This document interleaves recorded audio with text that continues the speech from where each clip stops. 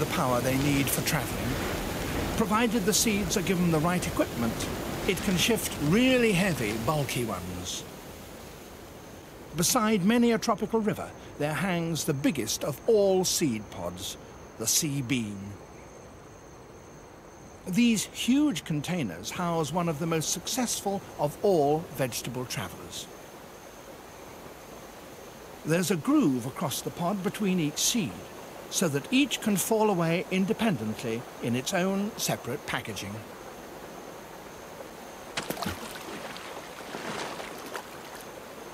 One by one, the sea beans start on their voyages. This one is setting off down a small river in Africa.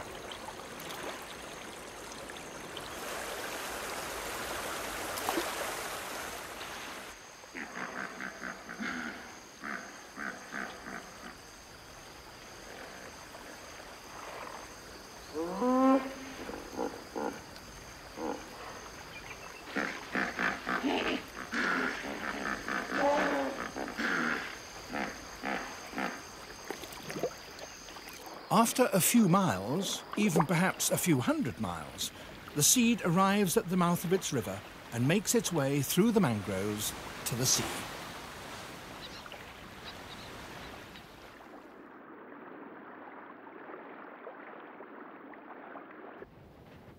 It can voyage through groups of islands and out into the open sea to ride the great ocean currents for as much as a year and still remain alive.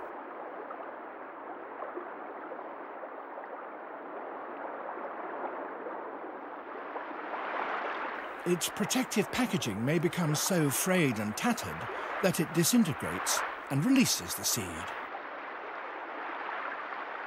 But even this is no disaster, for the seed is able to float by itself. Many, doubtless, are lost at sea, but some eventually reach another and maybe a distant coast. This one has landed on a tropical beach in northern Australia, but I've no idea where it came from.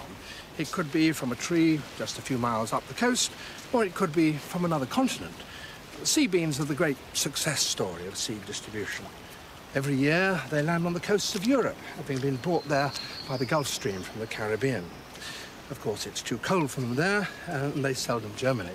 But provided they land in the tropics, they will almost certainly grow. There's one standing at the head of this very beach.